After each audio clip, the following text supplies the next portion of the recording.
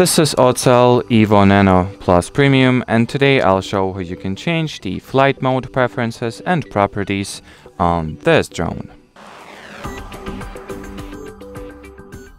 So in the beginning you will need to launch the camera view of the Autel Sky application, then launch settings, select the control section and go into the flight mode.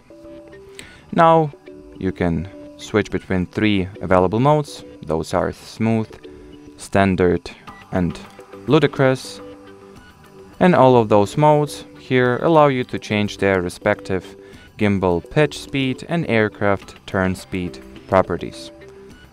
Here you can also reset all parameters to their factory default values. Reset all flight mode parameters, of course.